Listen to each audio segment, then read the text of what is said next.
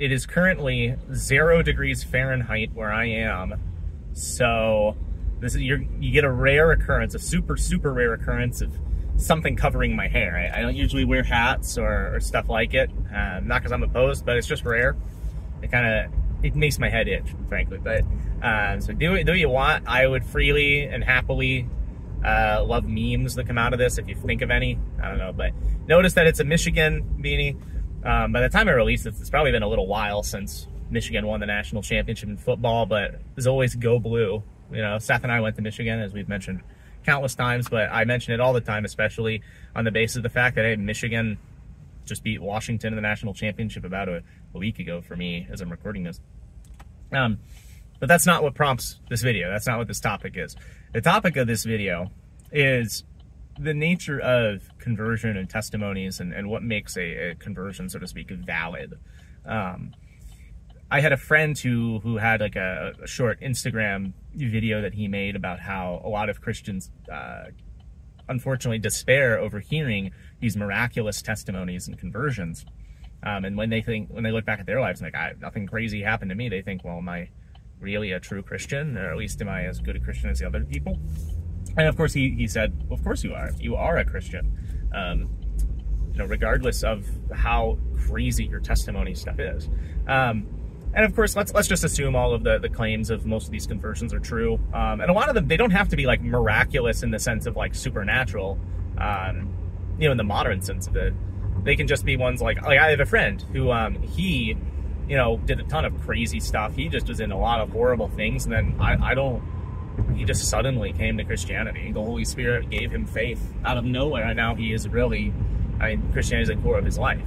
So yeah, that's a story that I would consider to be pretty crazy, even though you wouldn't say, oh, here's a supernatural miracle or something like that, in the sense of like, oh, an angel came and said something. And it's, you know, we say that conversion is a miracle and that the Holy Spirit works, you know, through the means of grace, including the word, of course, and give somebody faith. That's not something we can do. And in that way, it's miraculous because it's an immediate work of God. Well, I won't say immediate work of God, because of course the means of grace are mediations or, you know, mediate causes. But it's more immediate than like standard events of second causality or secondary causality. God is not as remote in the case of the means of grace as he is in like standard general causality. This is the distinction between general and special providence, for example. Now, as part of this, we talk about how in the evangelical world there's a lot of emphasis on testimony and conversion. People talk about like, when did you become a Christian? They look for like maybe a specific date. What's your story? What's your conversion story? I'm actually, you know, more open to that stuff than I think a lot of Lutherans that I find are. Not because I think we can, you know, track down our date to a decision for Christ. You know, I oppose decision theology. You know, I'm going to trace my stuff back to my baptism, frankly, but because I think that we can generally make statements as to when were the moments at which the Holy Spirit worked in you that moved you towards the faith. So, you know, even though, let's say, you know, someone goes to church for the first time and the Holy Spirit grants them faith, we aren't going to be opposed to them in saying, well, it was on this day that I received faith. We're going to, you know, maybe oppose the language of this is the day I made my decision for Christ, but nonetheless, we're not going to be like, oh, it's vague and nebulous, even though you weren't baptized, this is, you know, you weren't baptized this day, so nothing happened. No, we can still say that faith was granted in you, and in that way you became, even in a limited sense, a Christian. You not received baptism, the fullness, you know, of the gifts of God in that way, but nonetheless, I think salvation occurs at that point. Again, I'm not trying to get into a whole baptismal debate here, but suffice it to say that, you know, I think that discussions of testimony and conversion actually can be beneficial. I think sometimes it's a bit overused in a lot of evangelical spheres, in that I've seen it like replace the preaching, and not in a way where it's like, oh, hey, you have a testimony, and then they explain, well, I received the gospel, here's the gospel for you. Because, you know, Paul and other Christians do that early on, obviously. But sometimes I've seen it where it's just like, oh, here's the entire story of their testimony, and that doesn't have anything necessarily to do with the audience beyond, oh, you know this guy, and here's, you know, what it is. Again, I'm not opposed to that, actually, but I'm more so opposed to it in the fact that it may replace preaching. Ah, it is so bumpy here. I'm sorry, guys. It is really shaky. These roads are bad where I am right now. I don't think it affects audio though, so that's what matters for these videos. Anyway though, my friend talks about how a lot of Christians live normal lives. A lot of Christians, including myself, we grew up in the faith. You know, I was kind of leaning towards agnostic in high school in some ways. I mean, I was Christian, but I'll put it this way, I wasn't necessarily leaning agnostic, but I was becoming more fideist, and I lost a lot of confidence in the faith. But like, I never truly apostatized in my mind. I mean, a lot of Christians are the same way. Maybe they leave the faith and return. Maybe they just stick in the faith that their parents taught them, and so on, where there are events that are not considered miraculous. And it can go in two ways. In one way, like this can have two psychological effects on people. One that are bad, of course. Some people are just like, oh, cool, I have a normal experience, it's fine. Yeah, but the people that despair over it, potentially, they consider themselves different Christians than those who have miraculous testimonies or conversion events. They can either go in this way of like, well, maybe I'm not a true Christian. You know, maybe I didn't really receive it the way that these people did.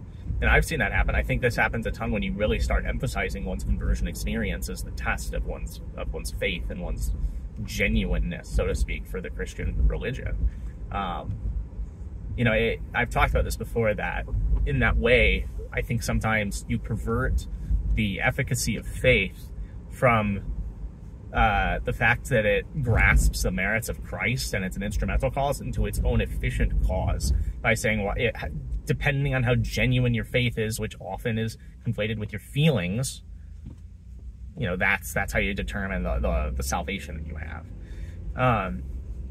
So that's one way, is it's utter despair. And the Christian does not need to despair in that way. It's really unfortunate that some people do, because all salvation, like all conversions, whether it's in baptism as an infant, whether it's in just a slow, gradual process where you start going to church and, yeah, this stuff makes sense, all of it is miraculously performed by God through the means of grace, whether, you know, usually in the Word directly, right? And so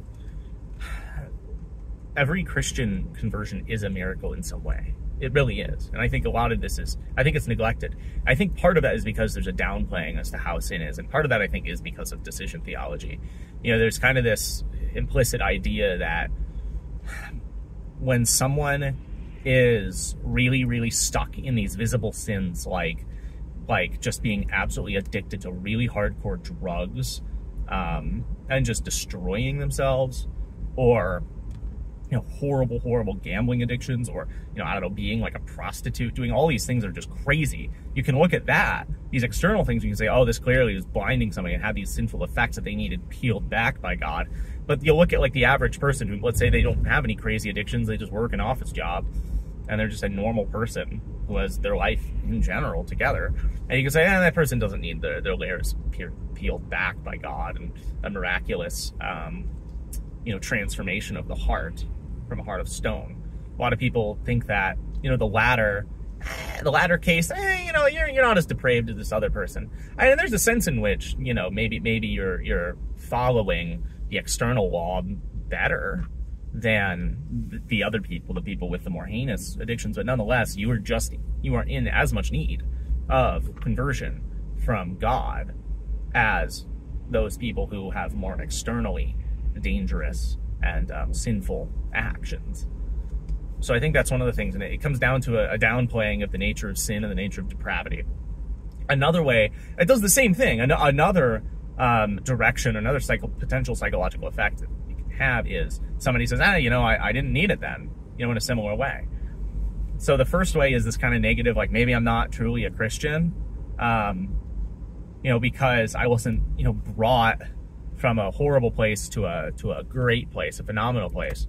Or it can lead kind of, you know, to a similar conclusion, but with some differences, in that you say, well, similarly with conclusions about depravity, maybe I didn't need it as much. Maybe I was good enough before. I don't need to be saved as much as the other person. So in both cases, you have a situation where the effects of sin are downplayed and the necessity of salvation is downplayed, but in one case you have this like despair because you question the genuineness of the faith, and in this other side you can have people who say, well, maybe I didn't need as much as other people, and I'm just that good.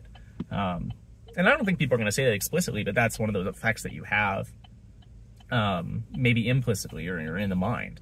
I think Wolfmueller talks about this a lot, not as much with the sake of with conversion, but with, daily repentance, where you either have pride or despair. If you're properly fighting sin, you're doing really well. Let's say that you have certain addictions and you're like breaking out of them, then you may have pride. Like I am amazing at this. I'm fighting my sin well, and I truly am a Christian.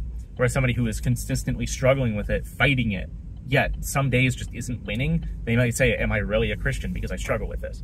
And that there are these kind of the pride and despair, the spectrum of it, so to speak, is real, I think, for a lot of people. And we see it not only in following like the law in sanctification, the third use, and the second use for that matter, but also simply in one's own conversion.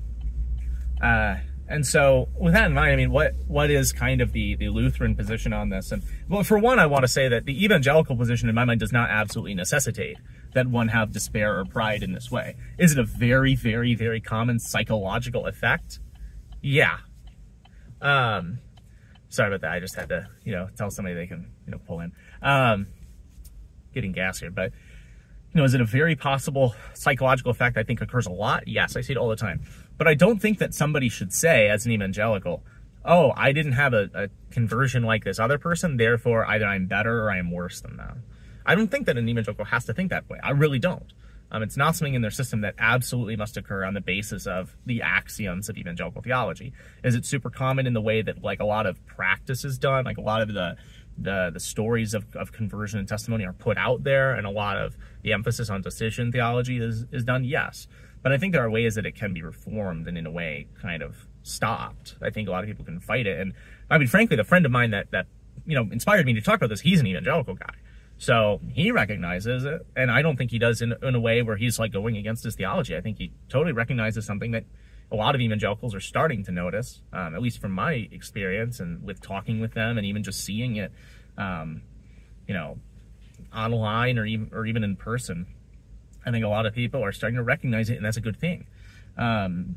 So, on the other side of this, though, I do really appreciate the evangelical willingness to be very open about their actual conversions. One of the only things that I really have seen that's been unfortunate as a Lutheran, one of the only things that I've experienced where I'm like, really? Like, this is something I think could be better, is almost this hush-hush nature as to one's spiritual journey, so to speak. I find a lot of people just hiding what sins they've dealt with. A lot of people who are not willing to necessarily share what happened in their life that led them to Christianity. A lot of the time it's so against, as Lutherans, we're so against feelings and the individualism that we see in evangelicalism that we go so far and almost deny that, well, you converted one means or another, or by one way or another. So I think that's actually something we could learn from the evangelicals. Now, I think sometimes they go too far with it, but I think on the whole, like having these open discussions about, how does one convert, or what was one's exact conversion, can totally be adapted into Lutheranism in one way or another, with the modification that, and the clarification that it does not need to be this crazy experience. It can be something completely normal. And you can still root it in the means of grace. I think that, for example, a Lutheran, if you were to ask them, well, I talked about my own conversion, but let's talk about somebody who came from like atheist to just straight Lutheran. They could totally say, well, I was a heathen. I committed these certain sins. I did not think they were sins, or something in the back of my mind told me something was wrong, but I didn't openly think they were wrong. And then I was invited to church by a friend of mine. I was curious about it, and I heard the word of God, and it showed me my sin, and I heard the gospel, and God granted me faith. That is a totally valid thing to say. It does not go against Lutheran theology, and I think there is a place for it. So that's really what I have to say. Thanks for listening, and I hope this leads to further discussion on this kind of stuff. So thanks. Hey everyone, thanks for watching another Scholastic Lutherans video. If you'd like to support us, you can follow us on Twitter at Gerhard's Ghost, or contribute on Patreon at Scholastic Lutherans. There you'll get access to our Telegram chat and other perks.